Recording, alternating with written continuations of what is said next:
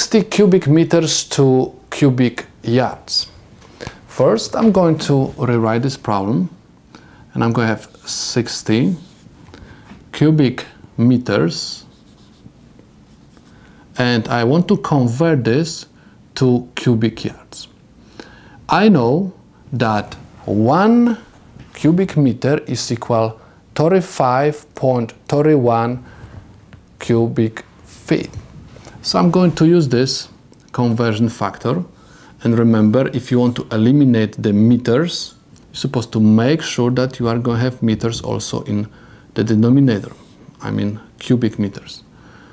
So 1 cubic meter is equal 35.31 cubic feet. So let's take a look what will happen. I have meter cube and meter cube cancel out. I end up with cubic feet. So what am I supposed to do with that? I have to eliminate because I want to get the answer in cubic yards. I have 27 cubic feet equals to 1 cubic yard. So I have 27 in the denominator. Why in the denominator? Because I want to make sure that this cubic feet and this cubic feet is going to cancel out. And in the numerator, I'm supposed to write 1 cubic yard. Because 1 cubic yard is equal to 27 cubic feet. Next, I'm supposed to perform the multiplication and division.